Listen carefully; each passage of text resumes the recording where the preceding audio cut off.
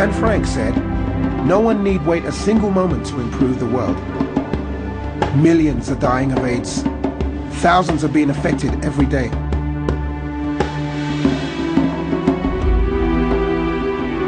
Children in need stare out at us from our television screens.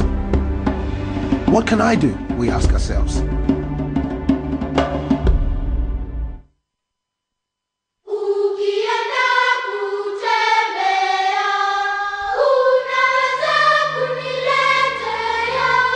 What if, instead of a handout which lasts only today or next week, we provide long-term sustainable community solutions?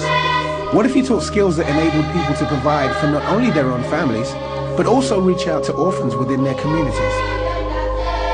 Imagine if we walk away and the solution continues to work.